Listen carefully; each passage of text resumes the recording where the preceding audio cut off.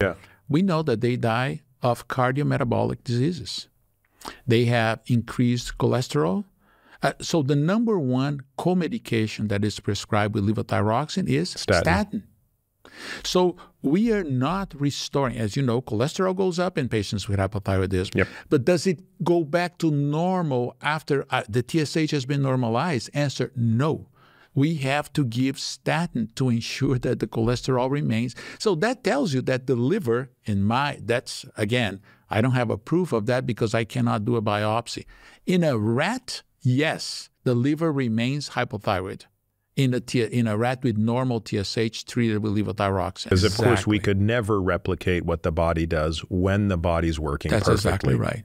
So now, the interesting question is, and I wonder why the FDA never asked that question, because there has never been a single clinical trial with levothyroxine requested by the FDA. The FDA approved levothyroxine without a trial, without clinical trials. So in a sense, levothyroxine has also been a grandfathered in drug. It's pre-55 or whatever that is. What was the year? It was 1914 that was crystallized, yes, by Ted Kendall at the Mayo Clinic. We don't have a single clinical trial demonstrating the efficacy of levothyroxine?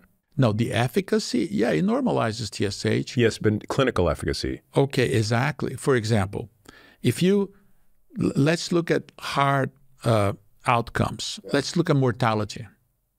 Take patients, control population, and compare with the population with hypothyroidism treated with levothyroxine.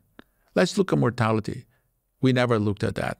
And you know what? Mortality is 2.5 greater in the patients taking levothyroxine with hypothyroidism. We just